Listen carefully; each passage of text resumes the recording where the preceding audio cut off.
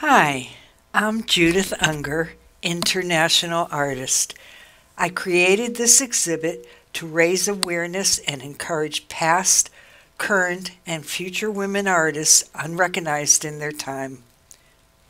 Where are all the women artists?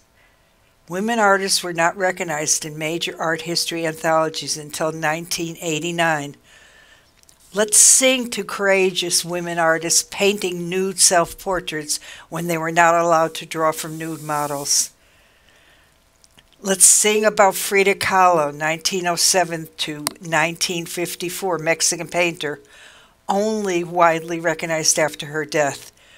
A 1933 Detroit News article described Frida as wife of the master mural painter who gleefully dabbles in art.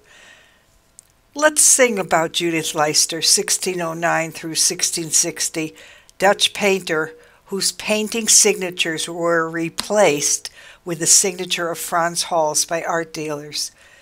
Let's sing about Artemisia Gentileschi, 1593 through 1653, Italian Baroque painter. In 1616, a self-portrait of a female nude was commissioned by Michelangelo's nephew for the ceiling of Casa Buonarroti.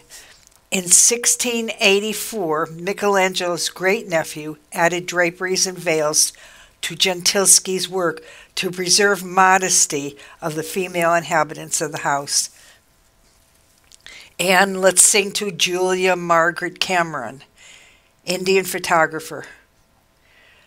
Critics derided her softly focused and unrefined images, considering her avant-garde photographs amateurish. She is credited with producing the first art photos in the history of photography. And let's sing to Lee Krasner, 1908 through 1984, USA painter.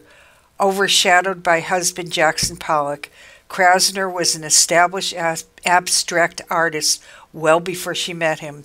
Signing much of her work as L.K. or not at all, Krasner attempted to escape presumptions about femininity in the work of women artists and her ties to Pollock.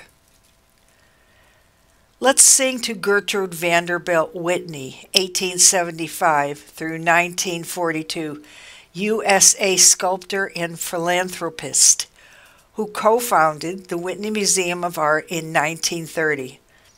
Aware of the marginal position of women artists, she organized women-only exhibitions and ensured female artists were included in mixed shows.